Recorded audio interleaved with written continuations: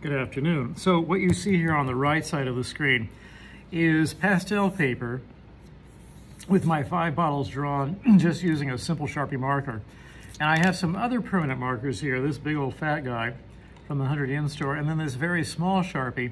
And the reason I might want to use all of these is so I can vary or change up the line weight. Now, most of the lines you see under the camera right now are of similar weight, similar thickness. But it's more interesting if you can vary or change up the weights. So the weight refers to the thickness of the line, and here we go. This big permanent marker here has what's called a chiseled tip. And the reason why it's chiseled or angled like that, so you can create lines of various width. For example, here, let me try it on a separate piece of paper. If I hold the tip in one direction as it contacts the paper, I get a very thick, bold line. I can duplicate that line, fill it in, and get something even bolder. So that's a very heavy line. This is thinner, not much.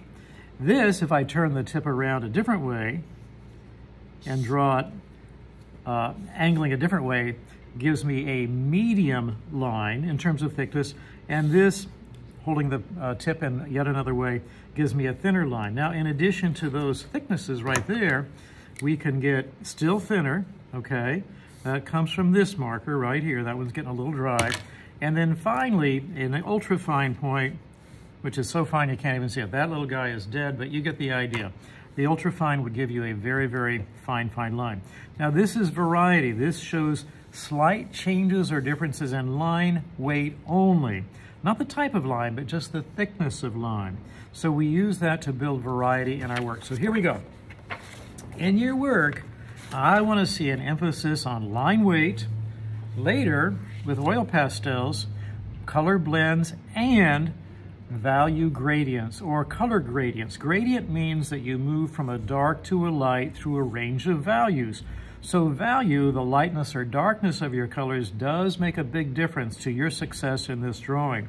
If you look, you'll see areas where there's a transition of dark to light, dark to light, dark to light, dark to light, dark to light, dark to light, dark to light, and I want to see some of that transition in your work as well, okay? We'll get there in just a moment. Meanwhile, let me go ahead and beef this up in terms of line weight. I'm going to add an extra line there, an extra line there. You notice how I turn the paper to get lines placed more correctly. I'm going to correct that line right there.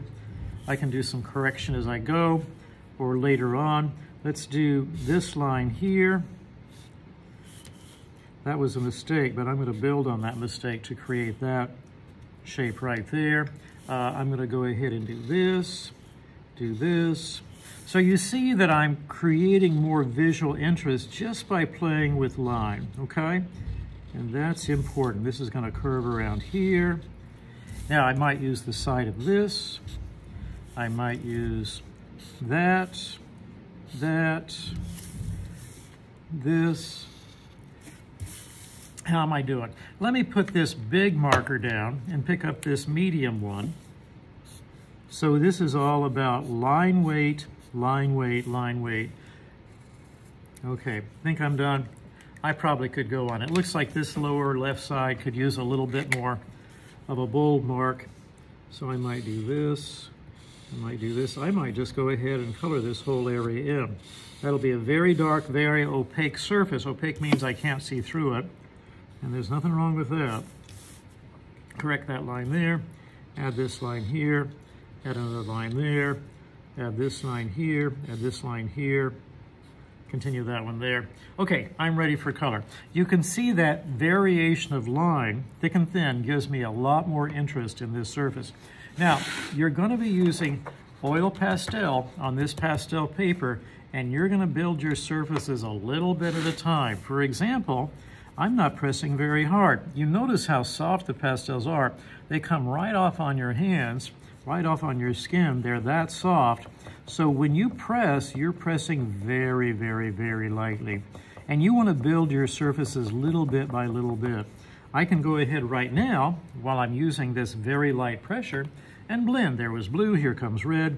red plus blue gives you, guess what, violet. So violet being a very, very dark value color, purple is dark, it's starting to get really dark right in there, okay? If I want to decide to turn this way, maybe I'll introduce a yellow. Yellow, like blue and red, is a primary color. And you can see the yellow does warm things. It also deepens some of the areas where I already had some blue and red, which is kind of beautiful. Let me extend that yellow into this area.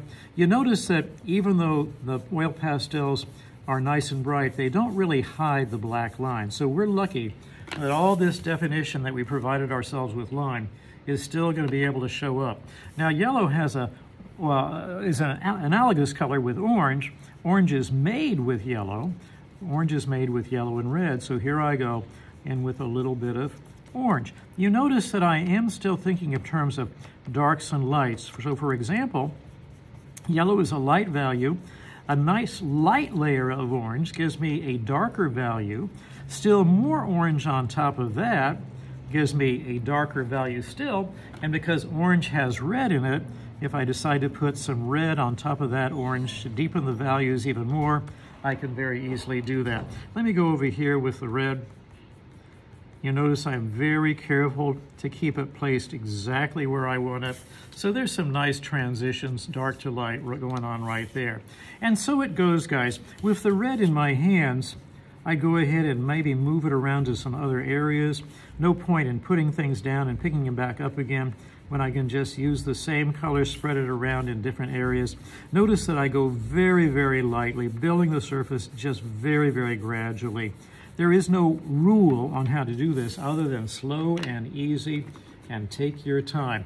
Now this color that I'm going to put on the red is kind of a neutral brownish yellow. So it's going to drop the intensity of that red and it will give me an orange, but it's kind of a burnt orange, kind of a darkened orange. And that's not a bad blend. I'm going to do a little bit over here and I might push that even darker still with a little bit of violet. Violet has red in it. Violet and red are related. They are analogous colors, okay? Well, I got the purple in my hand. I might move that over here. Might move that over here. I can leave white on my paper. Matter of fact, I'd recommend you do some of that. Leave areas totally alone, totally white, but not too many large areas.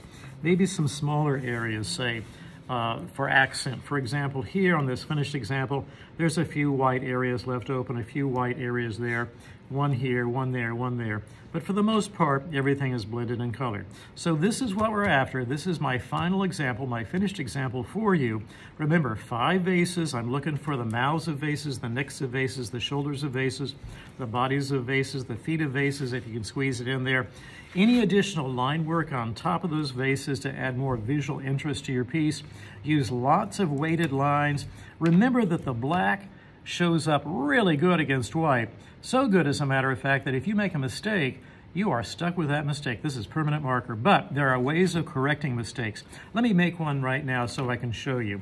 Let's say I'm drawing along and I make a mistake. Whoops, I made a mistake there. Well, here's what I'm going to do. I'm going to hide that mistake. See, there's the mistake right there. I'm going to come back around. That was my intended line right there. And I'm simply going to go carefully and fill in. And there I hid my mistake. Okay, so it looks like a very dark shadow. Matter of fact, that's such a cool, thick, shadowed effect, I'm going to do it again. So sometimes your mistakes can turn out to be very, very useful. And I'm going to come out here and put that very strong dark shadow over here. And I might even do it down here. Okay, in a few places. So remembering that you can turn mistakes to your advantage if you take your time and imagine how to incorporate them into your work. Be sure and work slowly and carefully. I will see your mistakes if you make them. It's better now, midway through the course, that you learn how to slow down and show me your best abilities by being patient with your work, monitoring your progress all the way along. Now, you try.